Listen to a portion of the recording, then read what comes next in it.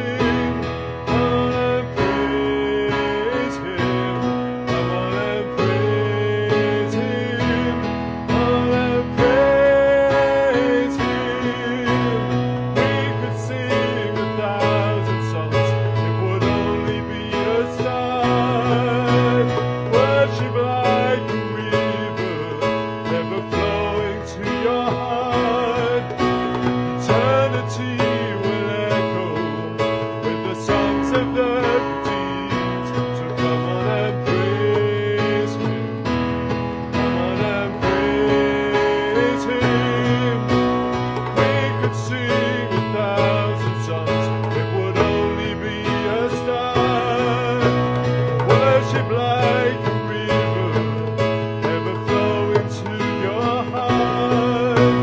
Eternity will echo with the songs of the redeemed. So come on and praise Him. Come on and praise Him. Come on and praise Him. Come on and praise Him. Come on and praise Him. Come on and praise Him. Come on and praise Him. Come on and praise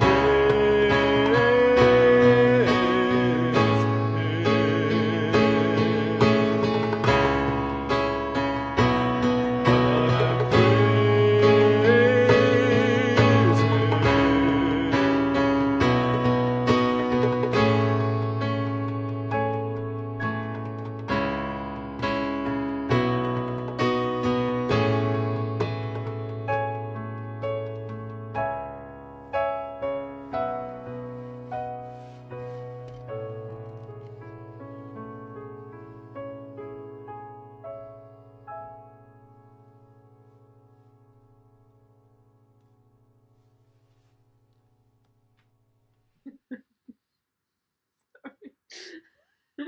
Jonathan just asked what's happened to his hair. I don't know. You're not supposed to actually say things. Shall I mention what you said to me this morning? Dear me, Friday. How on earth have we got through 17 years of marriage? Because that is what it is tomorrow. That's impressive. 17 years of marriage. It's Not tomorrow. that It's Hannah. not tomorrow. It's Sunday. Not that Hannah remembers ever It's Sunday. about. It's my sister's birthday today. Well, Hannah doesn't remember that my sister Lorraine had her birthday evening meal out the night before our wedding. She did? Because our wedding was on the 25th, which is tomorrow. I thought it was the 24th today.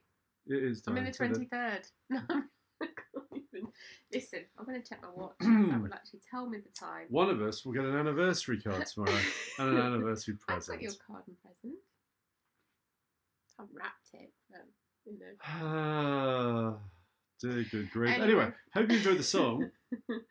And as we've just pointed out, it's September. It's late in September. We're officially in autumn, and it's our second Elevenses of the autumn.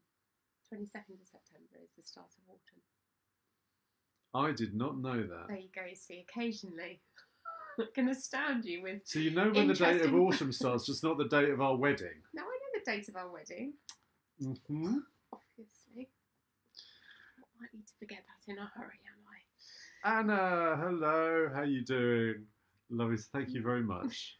Yes, Thank you. happy anniversary. What's the That's one secret word. for happiness? That's what we were talking about. We were indeed. Secret for Monday. happiness. Having the most independent lives you possibly Last time we said it could be lots of things. Some people said it was gin. Some people implied that that was something that I liked. Can't think why that was. Wine, You don't like gin, good though, for do you. you? I'm not really a big. No. No. Just, Hannah's a whiskey person. Single malt particularly. Normally mixed with coffee. How can you mix single malt with coffee? keeps you awake. Stops you falling asleep. Good night's sleep certainly makes us happy. It's a very rare thing in this house. So I think doing Elevenses together has kept our marriage strong and happy it's the kept last it 2 years, alive and darling. kicking. Actually, it's been good because it showed us that we could work together. We could actually As work if we together. didn't know Obviously, that we before. work together, but I actually do a job together. As I'll well. tell you what would make me happy. Some more work in the arts. That would make us all happy. Very, very happy. She's implying that Because she you're can get rid of me happier. again. No, because you're happier when you're doing that as well as all the other stuff that you do. That's why. It makes you happy. Anna's just being really lovely about you. That's very nice. You need to be lovely about Jonathan too. Yes, it is. It is chaotic, our lives, and busy. Chaotic in a good way. I'm sure it is. Right, we're going to start from Psalm 1 I'm again. going to stop blathering on. We did our first session on Monday about this. If you want to catch up, please do. It's still there. Thank you for the people that have liked it and have caught up already. We actually do enjoy doing this. We missed it over the summer, haven't we? No, we did. It's nice. Yeah. It's good because we actually get to catch up with each other as well, which doesn't happen much during the rest of our lives. So it's good. When was in that? way. When did we catch up over the summer? Well, we didn't. That's the point. We catch up with each other while we're doing this. Oh, so now we're catching up. Now we're catching up with each other. Now we've had our 2-month break. We're catching up with each other. We're now catching as up. well as everyone else. Yeah. Notice there is a common factor here. There are no children in the room. Baby's asleep. Psalm 1, 1-2. Go on, Hannah. Give it to us. Blessed is the one who does not walk in step with the wicked, or stand in the way that sinners take, or sit in the company of mockers, but whose delight is in the law of the Lord, and who meditates on his law day and night. That person is like a tree planted by streams of water, which yields its fruit in season, and whose leaf does not wither. Whatever they do prospers. So we looked at the word blessed, or blessed, on Monday. And it means the state that God wants to restore us to, this kind of Eden state. No, it doesn't mean getting completely naked again. That's not what it means. What does it mean, Hannah? It means about kind of that friendship relationship that we had with God right at the beginning, getting back to that again. When he actually came and walked with Adam and Eve in the garden. It's one of the most beautiful, one of the saddest passages in the Bible when God comes to walk in the garden and he can't find them. And they're hiding because they suddenly realise the state that they're in and don't actually want to face God. And an incredible thing where God wants to restore that relationship where we can walk with him and talk with him again, just like we could at the beginning of time. I don't know where we are. So back in the Old Testament, the Jews thought it's going really well. They thought that they could do this. They could get back to this Eden-like state by sacrificing and keeping lots and lots of laws. There were lots in the Torah, and keeping all the festivals and celebration days, and adding lots of extra laws as well, just to make sure they were doing things right. There was only a couple. There's only like 623 or something. Not many at all. I could keep track of those, definitely. They're like the laws that I make for our household. Absolutely.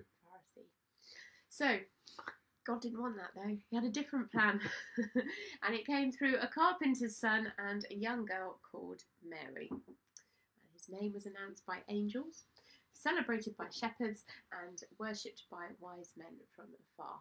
He was prophesied over as a baby by a man called Simeon and rejoiced over by a woman called Anna. And as a teenager, he simply amazed the priests of the temple. And his name was Jesus. You're going to carry on? You want me to carry on? You're doing so well. To have a relationship with God, you have to accept his son as your saviour. He is the blessed path. I am the way, the truth and the life, said Jesus. No one comes to the Father except through me. Do you know Jesus this morning? We looked at walking and standing and sitting down. They're like three states that we have when we're going through life. Just walking casually past somebody, saying hello to them, to standing and actually having a conversation with somebody, which is more detailed, towards sitting down and having a drink with them, a coffee or a drink down the pub, or maybe actually sharing a meal with them. It's a much deeper state. It's a deeper relationship that you have with somebody when you do that. And we asked, who do you keep in your company? Who do you listen to? Who do you turn to when you're in trouble or upset or need help? Do you know Jesus? Do you see your life and everything about your life through the lens of Scripture? Or would you prefer to watch Lorraine on This Morning? Is she still on This Morning? I've got no idea. I think so, yes. I think she has her own show now. Does she? Yeah. Is it called Lorraine? Lorraine, yeah. That would make sense. Who do you listen to? You know, is their influence on you really positive? Do they have any influence on you to do with God being in your life? Or can you tell sometimes when you have a relationship, or might be even somebody in your family, that can be corrosive on you? Somebody at work, somebody that you just want to avoid because you know that the contact with them uh, doesn't lead to a particularly brilliant place. I think we all know somebody like that, don't we? So, back to the verses again. Blessed is the one who does not walk in step with the wicked, for the Lord watches over the way of the righteous, but the way of the wicked leads to destruction. We like walking a lot. I used to walk a lot more before we had lots of little people who prevented me from doing quite so much holidays, walking. wasn't it, really? Yeah, we always used to go on walking holidays. Even when I was pregnant with Freya, we were like heavily pregnant, going up the Rhinog Mountains and various other places. Jonathan, when he's walking, can go at quite a pace. I do. Literally everyone else is jogging behind him. You can't walk slowly, can you? I can't, and also the walks we do are generally very long. So you've got to, if we walk slowly, we would just never get back. Although day to day, if I've got someone in the pushchair, then I walk quite quickly. Shirley always says she has to jog along with me as well. So I guess it depends what you're doing. But they are very good, the children, at keeping in step with you. They are. They're amazing. Well, the big four are. The little three couldn't. Rivka's getting better. Is she? She is. Are you sure? She just needs a friend there to keep her going. Theo? Yeah, and she's got him. She's great. They can go run off then together. they lead. They do. That linked in with something, didn't it? We've gone off 4 points again. So, in Psalm 119, it says, "Your word is a lamp for my feet, a light on my path." So it leads the way. It kind of is the person that's setting the pace, a bit like Jonathan on his walks. It's the word of God sets the pace for our lives if we follow it. Do you know where you're going, and how do we find out? We find out by reading God's word. I was talking to the children in Sunday school about this only this week. And it says here, meditating on it day and night. So literally all the time. Now, that's interesting because I don't think God means us to be reading it 100% of the day because we have other stuff to do as well. But I think what it means is that it can be helpful in every moment. When you're frustrated, when you're annoyed, when you're angry, if you're grieving, if you're feeling joy or boredom or pain, whatever it is you're feeling, God's word can guide us and lead us out of it and through it. It's like a good tune though, isn't it? It's like it comes to mind at certain points, like when you're walking along or when you're down the gym or when you're doing something else. Yeah.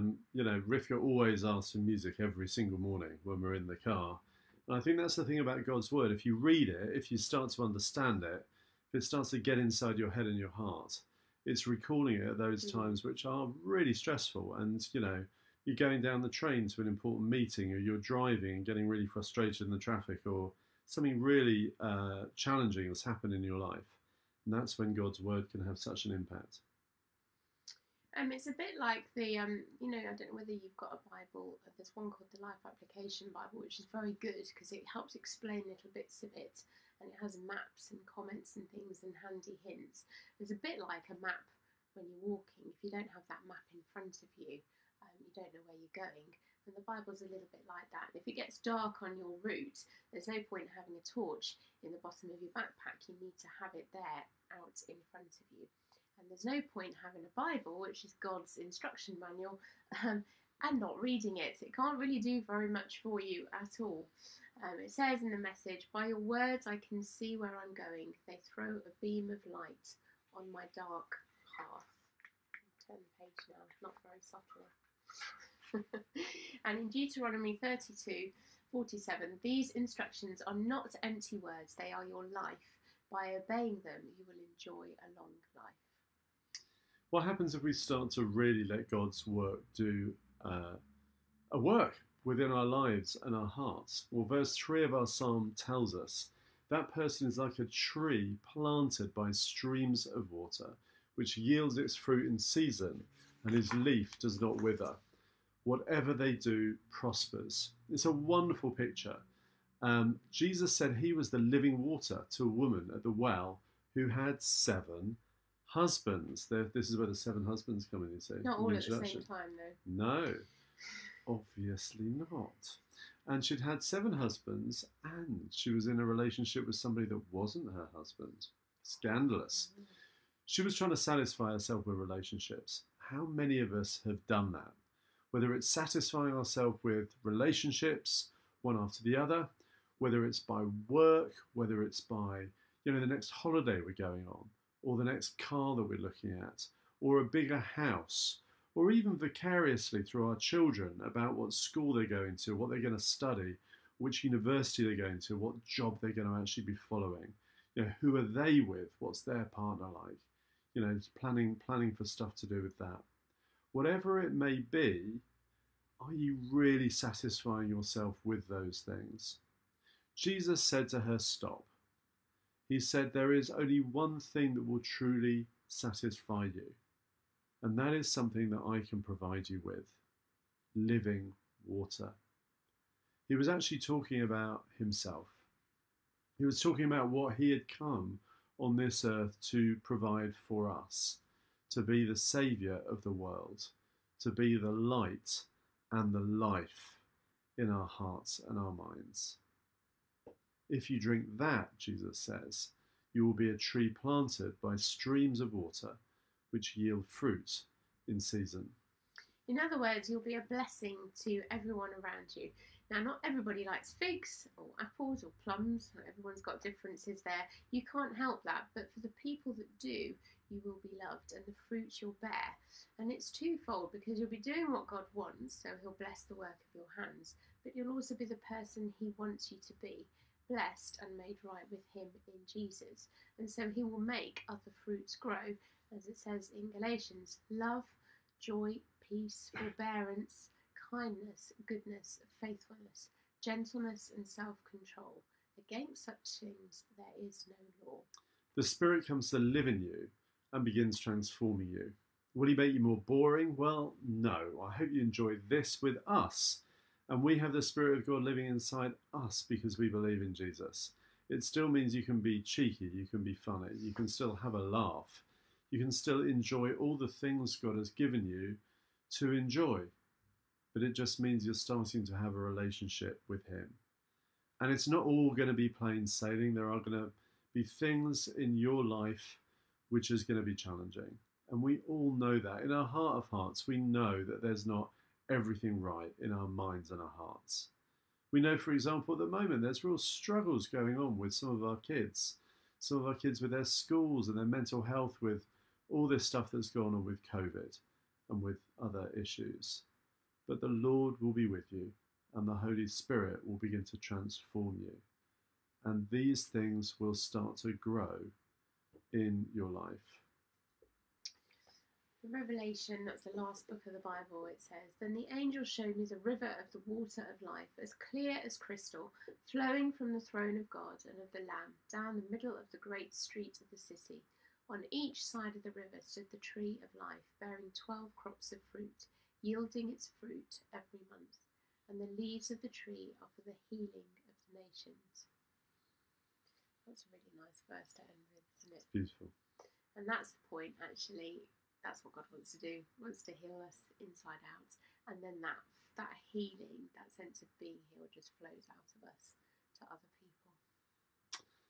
So lovely of you to join us. Thank you so much. So great to see you, Anna, as well. Just really pray the Lord would truly bless you. We're going to just, I think, finish with singing one more song. Or are we just going to finish praying? Yeah, have a song. It's Friday. What a beautiful name. Yeah, I think that's a good one. We'll have Rivka's favourite. We meant to sing this on Sunday, and very naughtily we didn't. So we're going to have What a Beautiful Name. Before we do, I'm going to ask Hannah to pray. Father, thank you that you're here with us today, and whatever we're doing, whatever we're going through, when we invite you in, you're there right with us in the midst of it all. And I thank you that you do heal, and you do mend, and you do fix, and you do take away our worries, and you help us work through those parts of our lives that we're not very proud of, the things that we struggle with. And thank you that we don't have to struggle with those things on our own, because you said you will help us. And you always give us a way out when we are struggling too, Lord. And I just pray you be with everyone over the weekend. Bless the services on Sunday. And be with us in the coming week. In your name, amen. Amen. Let's have a little song. This is What a Beautiful Name.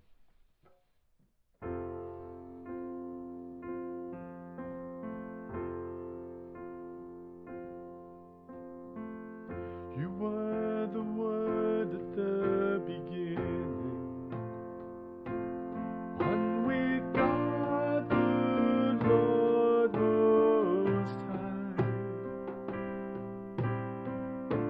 Your hidden glory in creation, now revealed in you are Christ. What a beautiful name it is.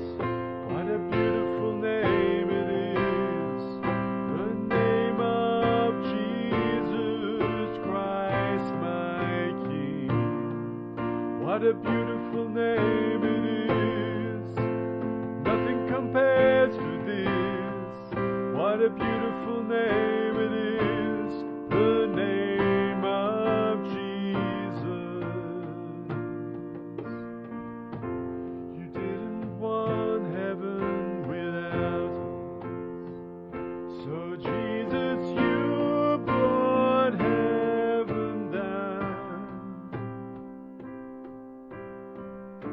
My sin was great, your love was greater. What could separate us now? What a wonderful name it is. What a wonderful name it is. The name of Jesus Christ, my King. What a wonderful name it is. Nothing compares to this. What a wonderful name it is. The name of Jesus. What a wonderful name it is. The name of Jesus.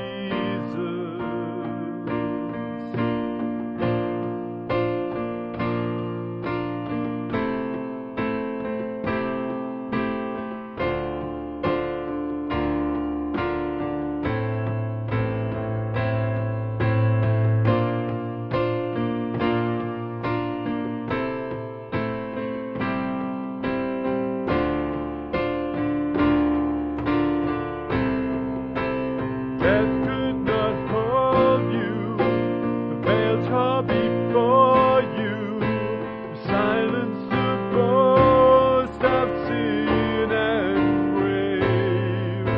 The heavens are roaring, the praise of your glory, for you are raised to life again.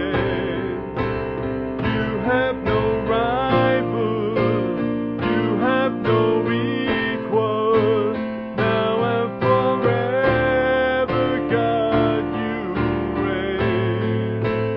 Yours is the kingdom, yours is the glory, yours is the name above all names. What a powerful name it is. What a powerful name it is. The name of Jesus Christ, my Lord. What a powerful name it is. Nothing can stand against. What a powerful name it is. The name of Jesus. You have no rival. You have no rival. You have no equal. Now and forever, God, you reign. Yours is the kingdom. Yours is the glory. Yours is the name above all names. Death could not hold. Death could not hold you. The veil tore before you. You silenced the boast of sin and grave. The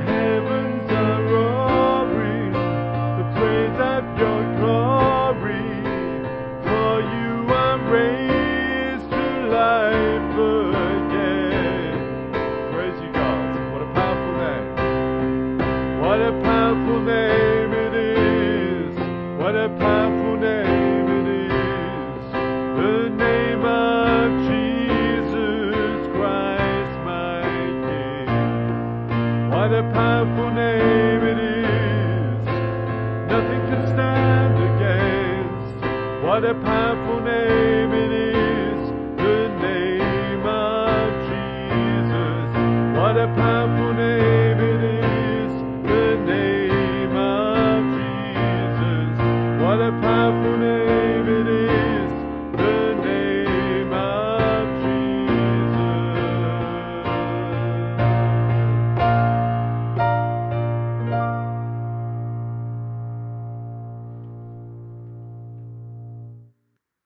Well, have a fantastic weekend, everyone. We'll hopefully see you on Sunday at 10:30, either physically at Bearwood Baptist or you can join us online. And we will be back on Monday morning. So farewell. We're going to have a wonderful anniversary as Hannah remembers which day our anniversary is on. Either Sunday, It's on Monday, the 25th. Tuesday, sometime next week. Just couldn't remember what day the 25th was. Anyway. And I really hope you have a harmonious weekend like we will too. All right, see you later. Bye-bye.